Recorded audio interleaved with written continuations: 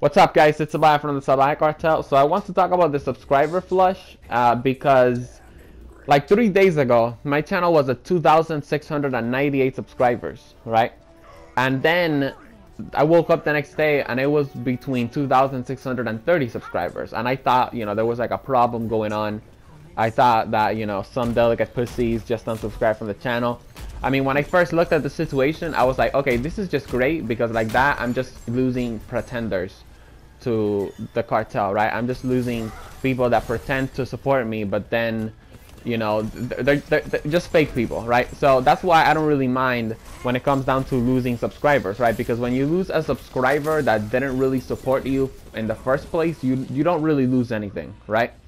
But anyways, the point is that, yeah, like I said, I had 2,698 subscribers like 3 days ago, and then I went down to 2,620, and I was like, well, what is going on here, right? Because there's no way that these amount of people unsubscribe from my channel. So the problem is, and what happened is that YouTube is doing some subscriber flush, some shit like that. And mainly what this is that YouTube is removing inactive people, inactive subscribers. So this could be spam accounts, this could be, people that are just subscribed to me but never watch my videos.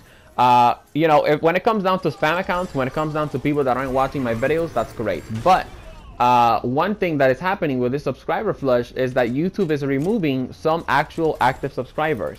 Some subscribers that just watch the videos, but they don't really like or comment on the videos, okay? So if you guys are watching this video, well, it clearly means that you guys are subscribed to me.